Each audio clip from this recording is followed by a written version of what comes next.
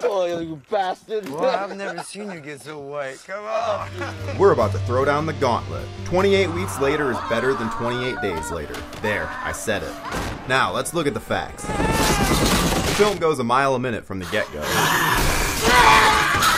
There are children in this movie, and they aren't just annoying as hell plot points. It pushes the soundtrack up to 11.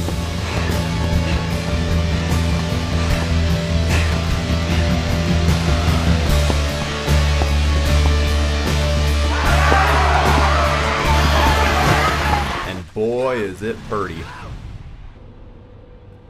With enough twists and turns to leave you guessing until the last minute.